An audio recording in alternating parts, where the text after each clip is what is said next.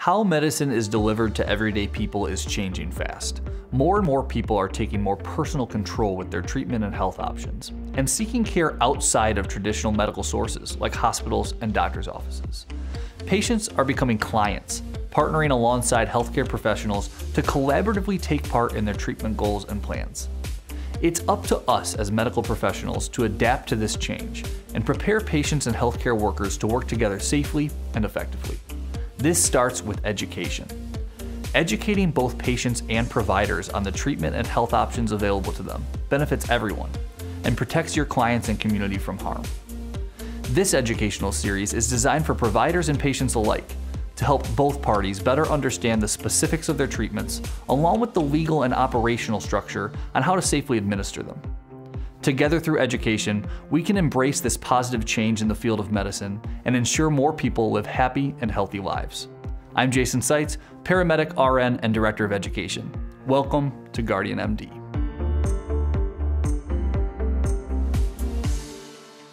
Semaglutide is gaining popularity rapidly as a new effective medication for treatment of type 2 diabetes and an anti-obesity med for long-term weight loss. Developed by Novo Nordisk in 2012, its creation was an attempt to create a longer-acting alternative to liraglutide. Semaglutide is currently sold under the brand names of Ozempic, Wegovy, and Rybelsus. What makes semaglutide so effective in controlling blood sugar in patients suffering from type 2 diabetes is its unique mechanism of action. Known as a glucagon-like peptide 1 receptor agonist, it increases the production of insulin in the body by mimicking an amino acid long peptide hormone called GLP-1. GLP-1 is normally made in the intestinal tract, and when secreted, performs two actions. It stimulates insulin release, and it inhibits glucagon release. To understand the significance of this effect, we need a brief, simple review of insulin, glucose, glycogen, and glucagon's action in our body in regards to balancing our blood sugar. Glucose is sugar and is used in the essential cellular process of energy consumption.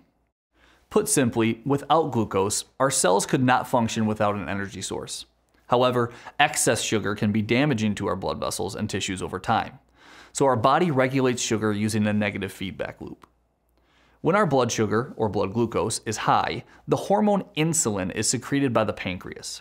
Insulin targets the liver to convert glucose to glycogen, a safely stored glucose chain. It also encourages our cells to absorb glucose and use it. When our blood glucose is low, the pancreas will release the hormone glucagon, which targets the liver to turn that stored glycogen back to glucose for use. In type 2 diabetes, the body either does not release enough insulin or is resistant to insulin effects. This results in high blood sugar levels. Semaglutide, by mimicking GLP-1, can increase the release of insulin, assisting the body in bringing blood sugar levels back down to normal. Another effect of semaglutide that has interested many is its weight loss effects. First off, understand that when someone who struggles with high blood sugar is able to control it well, this can lead to loss of excess weight and a healthier body. However, another weight loss benefit is semaglutide's ability to decrease hunger. Since GLP-1 receptor agonists slow movement of food from the stomach into the small intestine, patients will feel full faster after eating, and that feeling will last longer. Curbing appetite will usually lead to less eating, which results in weight loss. If you think that you or your patient may be interested in using semaglutide for either diabetic control or weight loss for obesity, here is some information that you'll want to ensure you understand.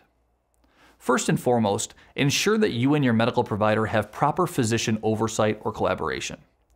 Outside of traditional medical practices like hospitals and doctors' offices, physician oversight or collaboration is likely required for a non-physician provider to practice.